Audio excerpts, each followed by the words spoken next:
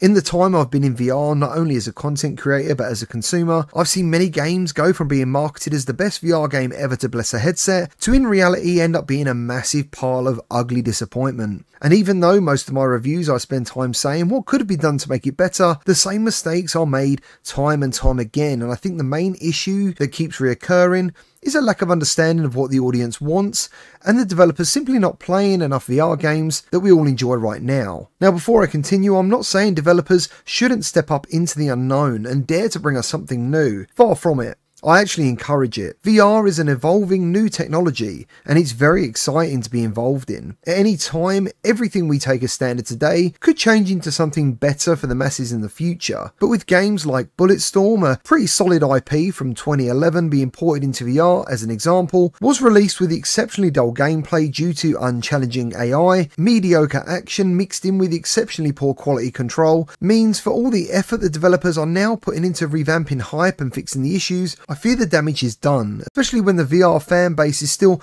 so small and lackluster releases like this echo around for an exceptionally long time despite the good intentions from the developers to fix it. Games like No Man's Sky are an exception to this, and a rare case where a game that promised so much at release and completely undelivered years later turns out to be now one of the best games to grace consoles and VR, and is still being worked on 8 years later. But in today's video I wanted to go over one of the biggest disappointments of them all, and how it can have catastrophic effects on both VR adoption, the trust of the consumers, the audience, and the teams behind the games, and the best example right now for that is Hitman VR Reloaded. XR Games have been reported and now confirmed to be in the process of laying off 73 of the 100 plus employees they have right now. This is obviously incredibly sad news for everyone involved, but I think this has happened for a few reasons. Hitman 3 VR Reloaded was in development for I believe over 3 years, probably costing investors and the company millions of dollars and pounds, and it somehow still turned out to be abysmal. So what were Hitman's failures? Well, I believe it was mostly lack of VR implementation. Sure, we all want our favourite flat screen IPs to come over to VR,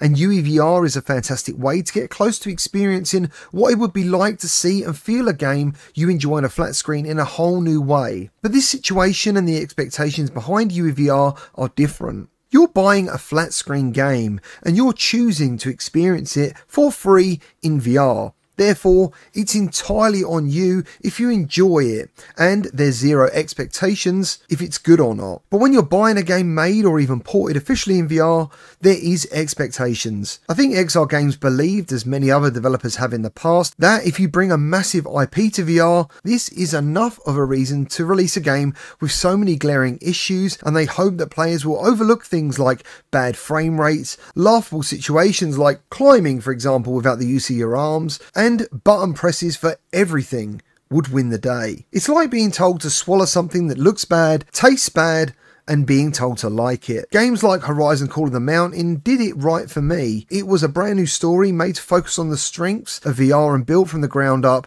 bringing players into the world of the IP versus dealing with the constraints of trying to make a flat game feel like a VR game, which is the case for both Bulletstorm and Hitman. What also makes this situation for XR Games worse is the company looks to be in future trouble too. Now, I've been hands-on with Zombie Army VR on PSVR2, and that was a mediocre experience as well, missing many VR interactions for reasons I didn't understand. The graphics were average, and being part of the Sniper Elite franchise, the slow-mo sniper shots are a signature part of the enjoyment, and it was massively underwhelming with the X-ray shots just not doing any visible damage. XR Games are also currently working on Starship Troopers VR, which is already being heavily scrutinised by the community, not only because the 4 seconds of gameplay that was shown in the 1-minute trailer didn't really show a game of exceptional quality that people were expecting for such a massive movie IP like Starship Troopers, but it is associated with the developers behind Hitman, causing a ripple effect within the VR community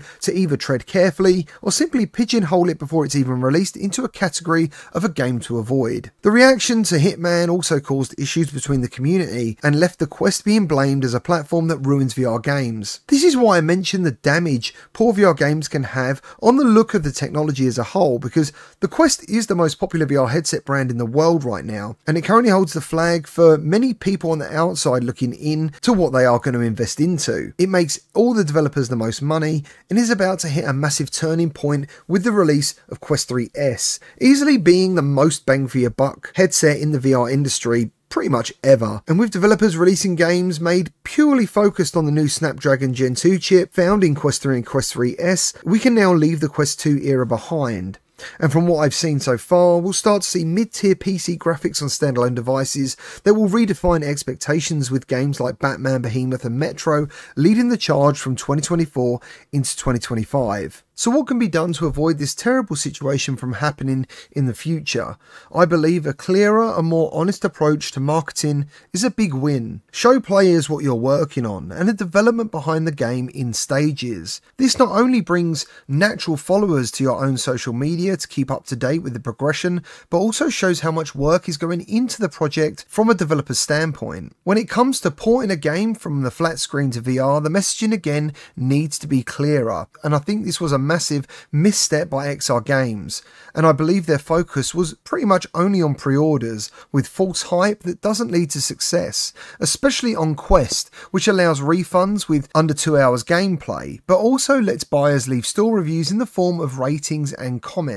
On PlayStation, this is a massive frustration for me personally, but then again, so is store creation, but that's a conversation for another video. I also believe playtesting is hugely important from an experienced VR perspective and not just technical testing. A good game technically doesn't mean it's a good game for the player to enjoy. So to summarise, honesty and clarity is the biggest win. The VR community love it when developers attend podcasts and share news on the progression of upcoming projects, and the focus on pre-orders should be something that comes naturally alongside this marketing. As a creator who doesn't accept hardly any sponsorships due to the control or constraints put on me by accepting a sponsorship, you should let the game do the talking and the creators share how they feel, rather than trying to steer the narrative and avoid known issues and massaging this with promising updates that might never happen. We have a fantastic technology available to us right now, and it's pretty much every gamer's dream to actually step into the games they love, and I hate seeing what is happening to XR Games, who came from